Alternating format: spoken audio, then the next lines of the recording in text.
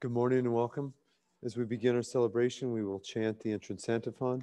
I'll chant it the first time through, and then everyone can chant it the second time through with me. At the name of Jesus, every knee should bend, of those in heaven and on earth and under the earth. For the Lord became obedient to death, death on a cross. Therefore, Jesus Christ is Lord, to the glory of God the Father. At the name of Jesus, every knee should bend, of those in heaven and on earth and under the earth. For the Lord became obedient to death, death on a cross. Before Jesus Christ is Lord, to the glory of God the Father. In the name of the Father, and of the Son, and of the Holy Spirit. The Lord be with you. Brothers and sisters, let us acknowledge our sins and so prepare ourselves to celebrate the sacred mysteries.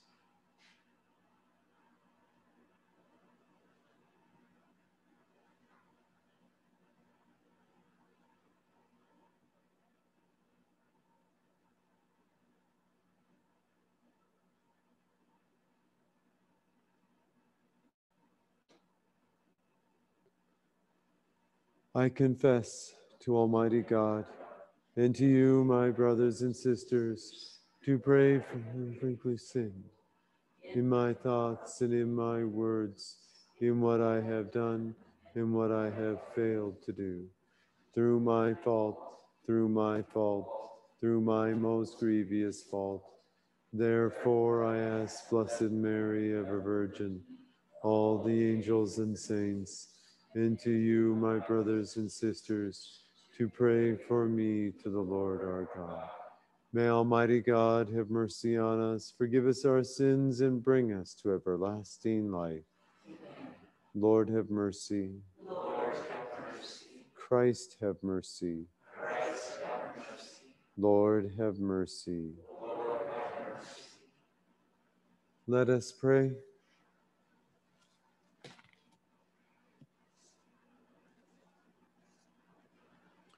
O God, who willed that your Son to submit for our sake to the yoke of the cross, so that you might drive from us the power of the enemy, grant us, your servants, to attain the grace of the resurrection through our Lord Jesus Christ, your Son, who lives and reigns with you in the unity of the Holy Spirit, God, forever and ever. Amen.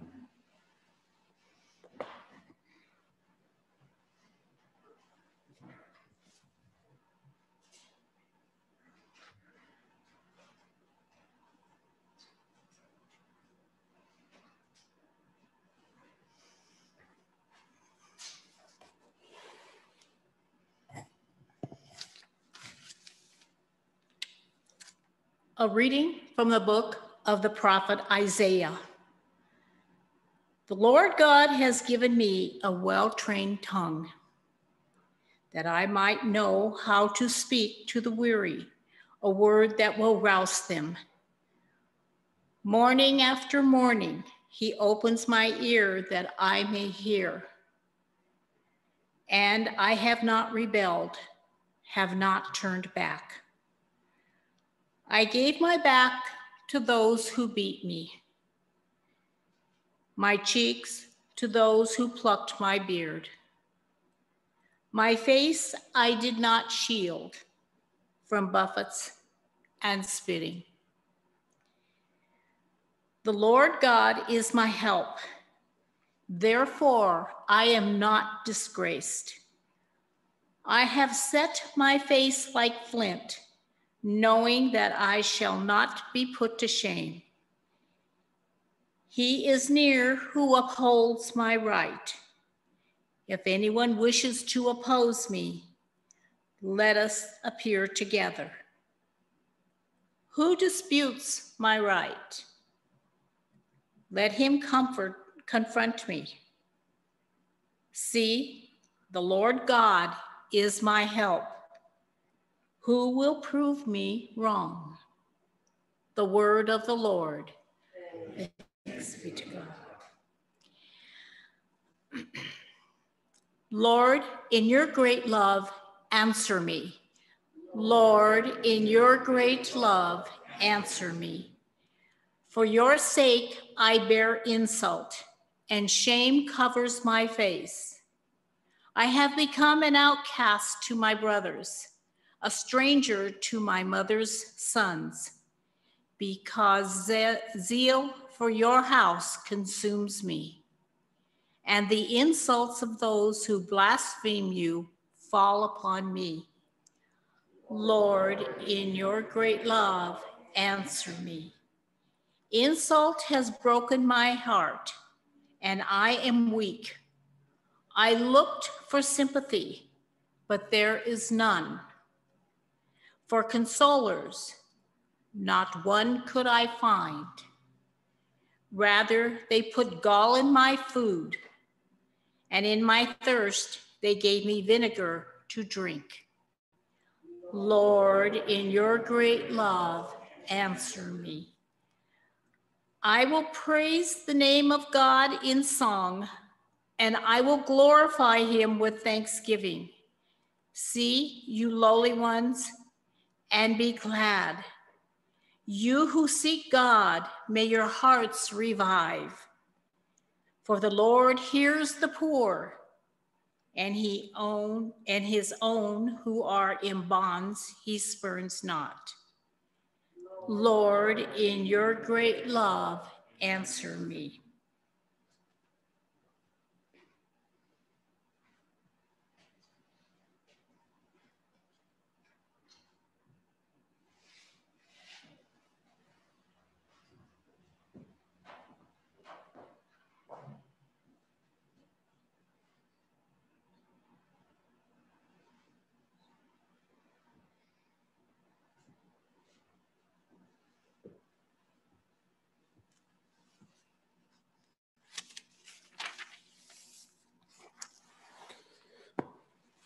The Lord be with you. A reading from the Holy Gospel according to Matthew. One of the 12, who was called Judas Iscariot, went to the chief priest and said, "What are you willing to give me if I hand him over to you?" They paid him 30 pieces of silver, and from that time on, he looked for an opportunity to hand him over. On the first day of the Feast of Unleavened Bread, the disciples approached Jesus and said, "Where do you want us to prepare for you to eat the Passover?" He said, "Go into the city to a certain man and tell him, 'The teacher says, my appointed time draws near. In your house, I shall celebrate the Passover with my disciples.'" The disciples then did as Jesus prepared the Passover. When it was evening, he reclined at table with the 12, and while they were eating, he said, "Amen, I say to you, one of you will betray me." Deeply distressed at this, they began to say to him one after another, "Surely it is not I, Lord." He said in reply, "He who has dipped his hand into the dish with me is the one who will betray me. The Son of Man indeed goes as it is written of him, but woe to that man by whom the Son of Man is betrayed. It would be better for that man if he had never been born." Then Judas, his betrayer, said in reply, "Surely it is not I, Rabbi." He answered, "You have said so." The Gospel of the Lord. Praise to you, Lord Jesus Christ.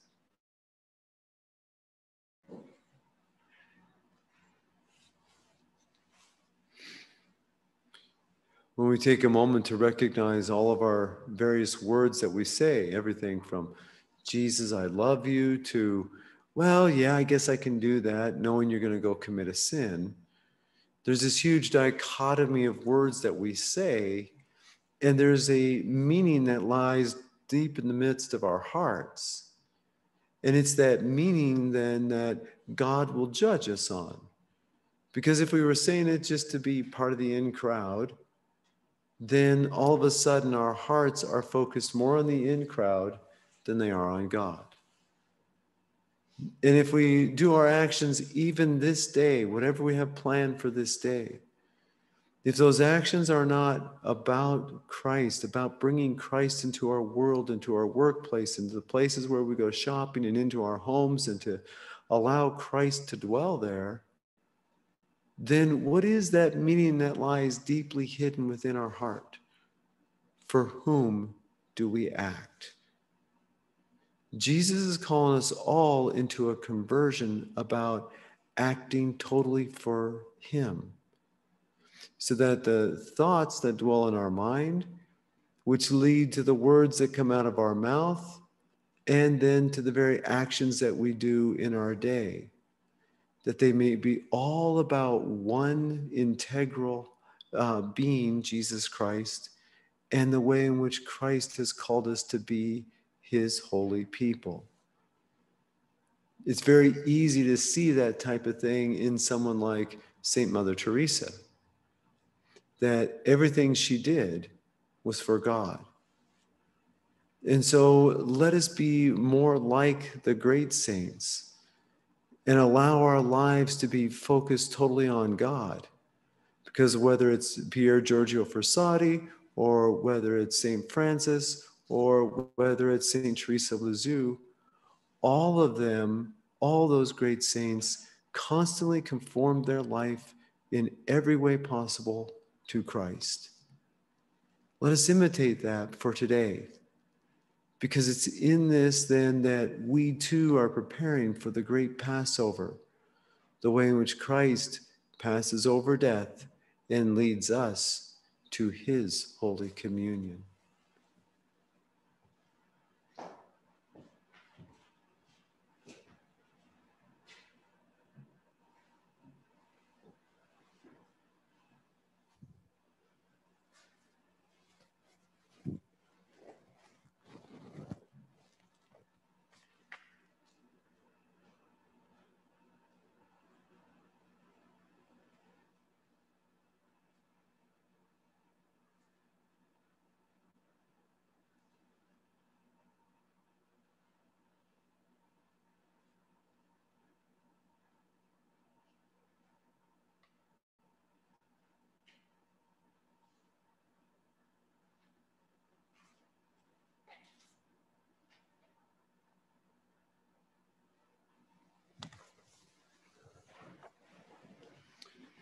Together, my brothers and sisters, let us lift up our hearts and our prayers to God, our Heavenly Father. Let us pray for the church throughout the world, that all the members of the church might be united to the mystery of Christ, his passion, death, and resurrection. We pray to the Lord. Let us pray for all those who have fallen away from the church, that their hearts may once again be converted to the truth of the faith that God had given them. We pray to the Lord. Let us pray for all those who govern us, that they may see a new light, the light of Christ, and that they may live their life in accordance with God's will. We pray to the Lord. Let us pray for our parish, for its continued growth, and for all those who are moving into our parish during these times, that they may seek us out and that they may come to worship and to encounter Christ. We pray to the Lord. And let us pray for all those who are sick and suffering, especially Mary Stegmuller and all those we hold in the heart, in the silence of our hearts.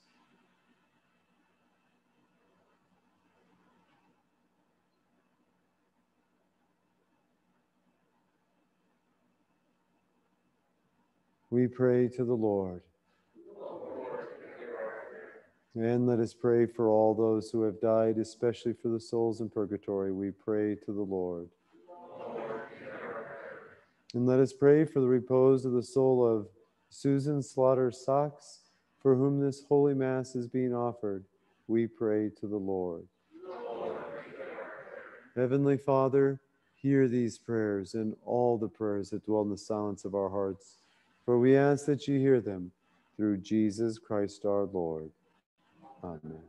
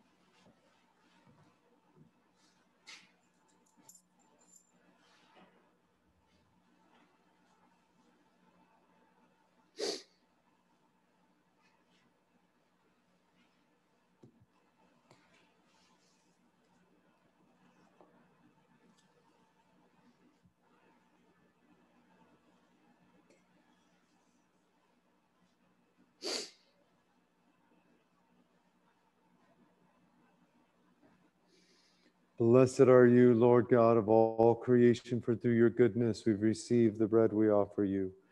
Fruit of the earth and work of human hands, it will become for us the bread of life.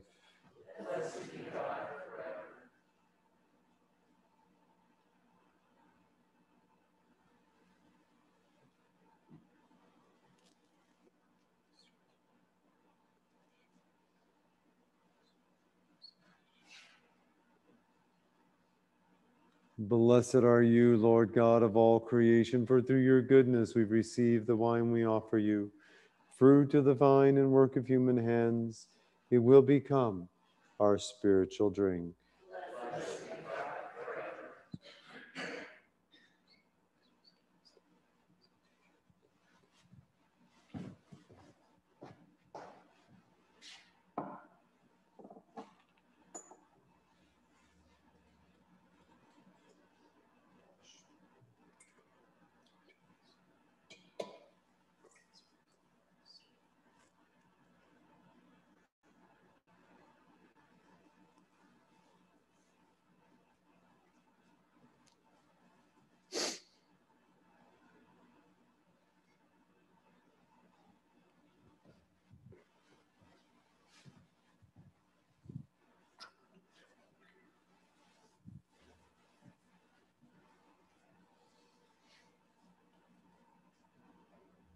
Pray, brothers and sisters, that my sacrifice and yours may be acceptable to God, the Almighty Father.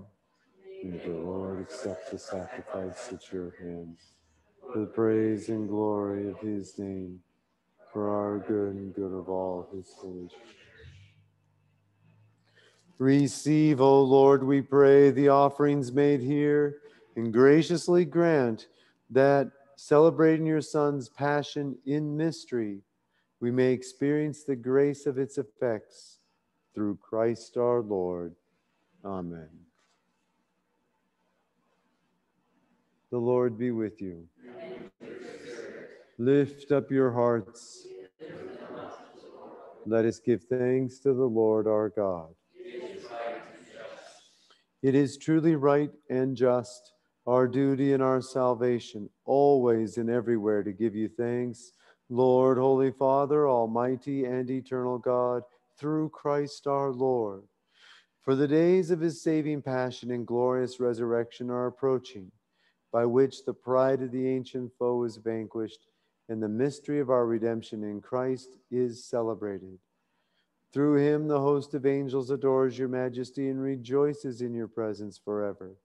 May our voices, we pray, join with theirs in one chorus of exultant praise as we acclaim, Holy, holy, holy Lord God of hosts, heaven and earth are full of your glory. Hosanna in the highest. Blessed is he who comes in the name of the Lord. Hosanna in the highest.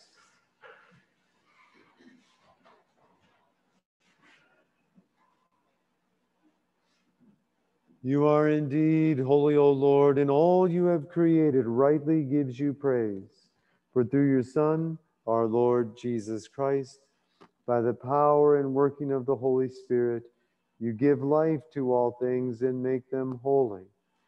And you never cease to gather a people to yourself, so that from the rising of the sun to its setting, a pure sacrifice may be offered to your name. Therefore, O Lord, we humbly implore you by the same Spirit, graciously make holy these gifts we have brought to you for consecration, that they may become the body and blood of your Son, our Lord Jesus Christ, at whose command we celebrate these mysteries. For on the night he was betrayed, he himself took bread, and giving you thanks, he said the blessing, broke the bread, and gave it to his disciples, saying, "Take this, all of you, and eat of it.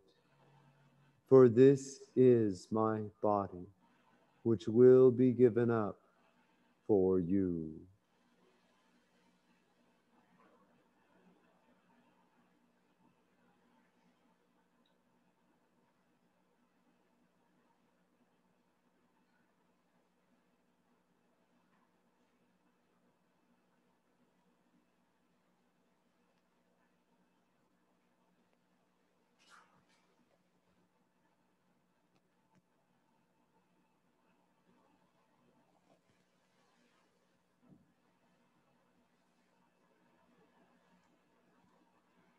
In a similar way, when supper was ended, he took the chalice, and giving you thanks, he said the blessing, and gave the chalice to his disciples, saying,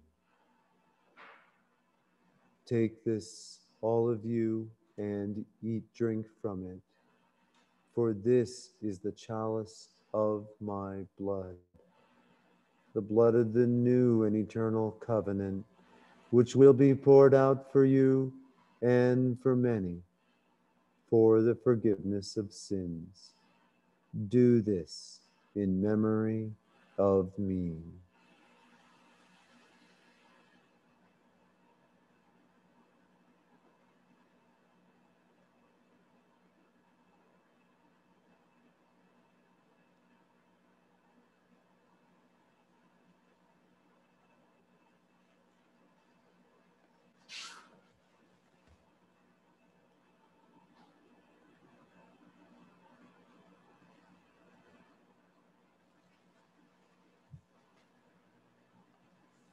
The mystery of faith. Save us, Savior of the world, for by your cross and resurrection, you have set us free. Therefore, O Lord, as we celebrate the memorial of the saving passion of your Son, his wondrous resurrection and ascension into heaven, and as we look forward to his second coming, we offer you in thanksgiving this holy and living sacrifice. Look, we pray, upon the oblation of your church, and recognizing the sacrificial victim, by whose death you willed to reconcile us to yourself, grant that we, who are nourished by the body and blood of your Son and filled with his Holy Spirit, may become one body, one spirit in Christ. May he make of us an eternal offering to you, so that we may obtain an inheritance with your elect, especially with the most blessed Virgin Mary, Mother of God, with blessed Joseph, her spouse, with your blessed apostles and glorious martyrs, with Saint Scholastica and with all the saints on whose constant intercession in your presence we rely for unfailing help. May this sacrifice of our reconciliation, we pray, O Lord, advance the peace and salvation of all the world. Be pleased to confirm in faith and charity your pilgrim church on earth, with your servant Francis, our Pope, and Samuel, our Bishop, Jorge, his assistant bishop, the order of bishops, all the clergy, and the entire people you have gained for your own. Listen graciously to the prayers of this family whom you have summoned before you. In your compassion, O merciful Father, gather to yourself all your children scattered throughout the world. To our departed brothers and sisters, and to all who were pleasing to you at their passing from this life, give kind admittance to your kingdom. There we hope to enjoy forever the fullness of your glory, through Christ our Lord, through whom you bestow on the world all that is good. Through him and with him and in him, O God Almighty Father, in the unity of the Holy Spirit, all glory and honor is yours forever and ever. Amen.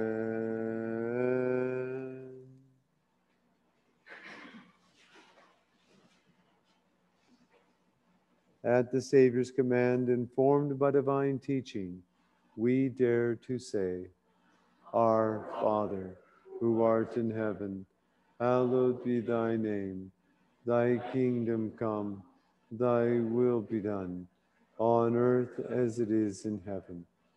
Give us this day our daily bread, and forgive us our trespasses, as we forgive those who trespass against us. And lead us not into temptation, but deliver us from evil. Deliver us, Lord, we pray, from every evil. Graciously grant peace in our days, that by the help of your mercy, we may be always free from sin and safe from all distress, as we await the blessed hope and the coming of our Savior, Jesus Christ. For the kingdom, the power, and the glory are yours. Lord Jesus Christ, who said to your apostles, Peace I leave you, my peace I give you. Look not on our sins, but on the faith of your church, and graciously grant her peace and unity in accordance with your will, who live and reign forever and ever. The peace of the Lord be with you always. Let us offer each other the sign of peace.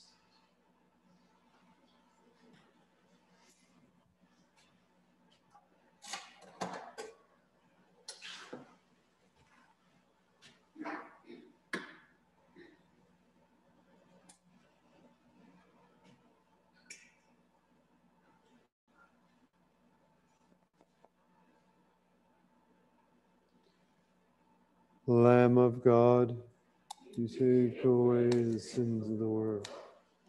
Mercy on us. Lamb of God, you take away the sins of the world. Have mercy on us. Lamb of God, you take away the sins of the world. Grant us peace.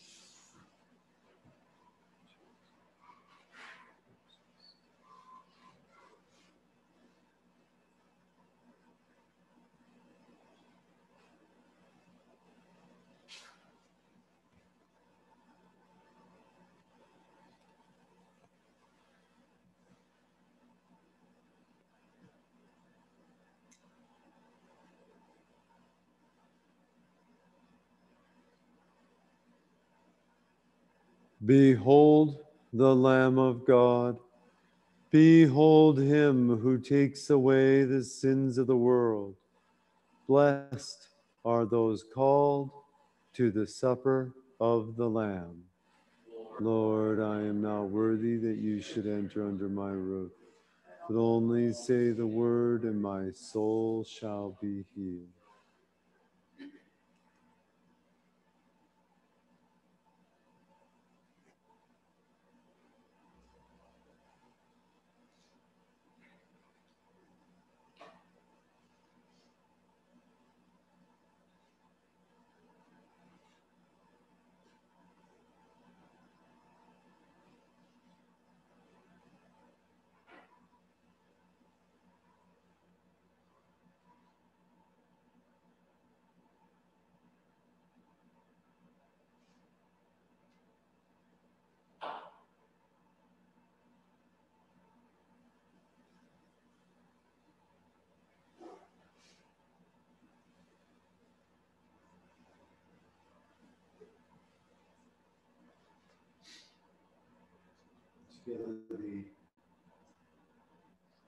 Together the communion antiphon. The Son of Man did not come to be served, but to serve, and to give his life as a ransom for many. For Holy Communion, if you please come forward and line up parallel to the altar. I'll begin over on this end and work my way across. After you received Holy Communion, if you'd use the side doors to go out and come back around to your seat, that would be great. Please come forward for Holy Communion.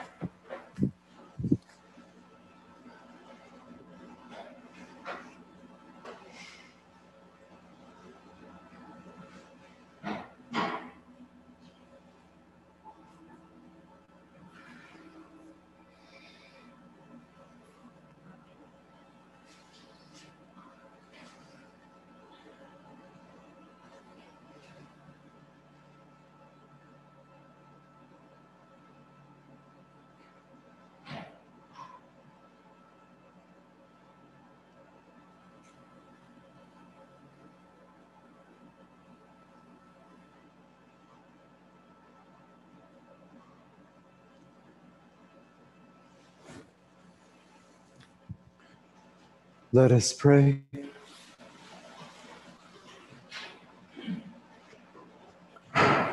Endow us, Almighty God, with a firm conviction that through your Son's death in time, to which the revered mysteries bear witness, we may be assured of perpetual life through Christ our Lord.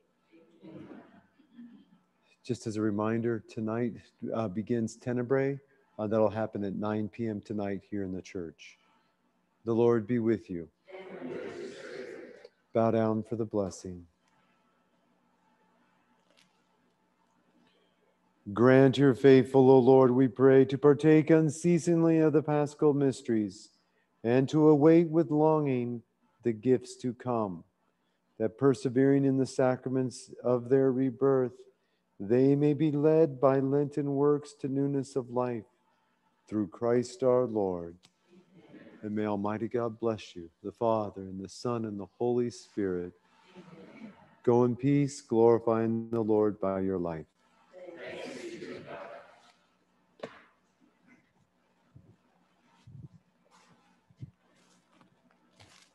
Saint Michael, the Archangel, defend us in battle.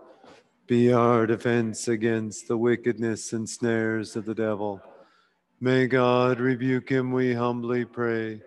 And do thou, O Prince of the heavenly host, by the power of God, thrust into hell Satan and all the evil spirits who prowl about the world, seeking the ruin of souls. Amen. And for the Archdiocese of Denver, that through the fatherly intercession of Saint Joseph, patron of the Universal Church, the Holy Spirit will stir and aflame our local church, boldly focused on mission and committed to announcing the gospel of Jesus Christ. And together, come, Holy Spirit, fill the hearts of your faithful and enkindle in them the fire of your love. Send forth your Spirit, and they shall be created, and you shall renew the face of the earth.